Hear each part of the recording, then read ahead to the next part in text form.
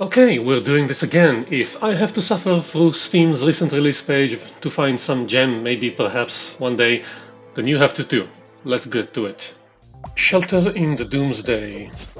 Survival 2D platformer, mainly focused on the death mushroom. That shouldn't be happening.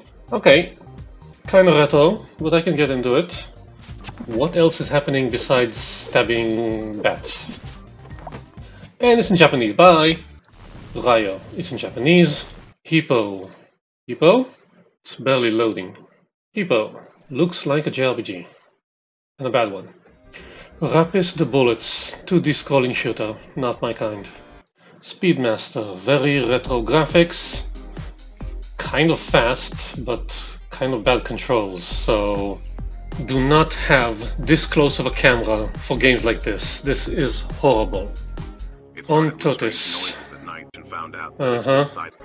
Horror game, still no gameplay. Yeah, very horror. And that's pretty much it. Project Chimera. Oh, it's VR and it's jittery as hell. Vox Populi Poland 2023. Grand Strategy? I really don't know. Political simulator? Political sim. I should read the tags. After University, interactive fiction, immersive sim. No, it's jittery as hell. Lovey-dovey, another stupid horror game. Again, just random titles make no sense. And it looks really bad. 69 toilets, thank you. I need that. Deadly Rain, really dark survival FPS.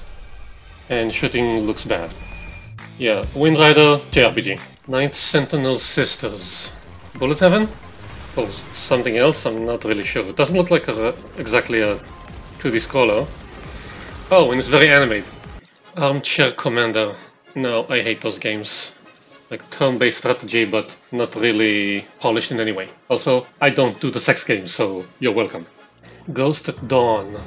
Another very dark horror-like thing. Survival horror. And Alone in the Dark was a while ago, get over it. Fake Way, it's in Japanese. The Castle Mystery. I like the music.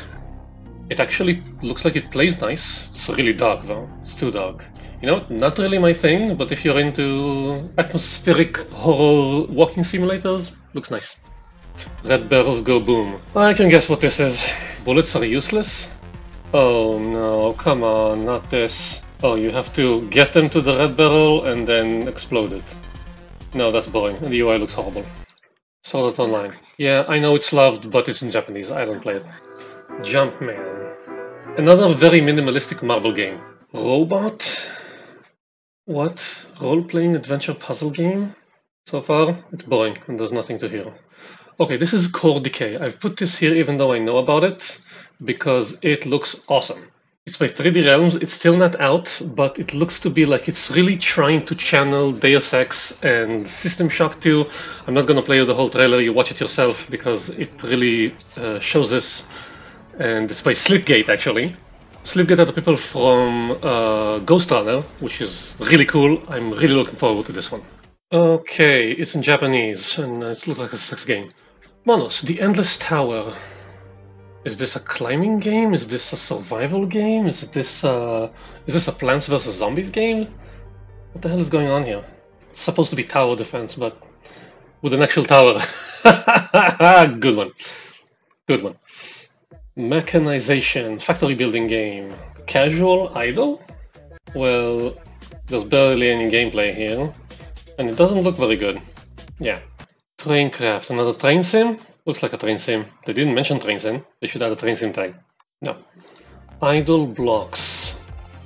What are we doing with these blocks? We're clicking the blocks and gaining stuff, and the UI looks horrible. Space Shooter 24. I would give you more time because I like space shooters, but the trailer is giving me a headache already.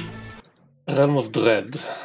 Okay, it's not really dark for what is probably a horror game. Okay, now it's really dark. Now it's really dark.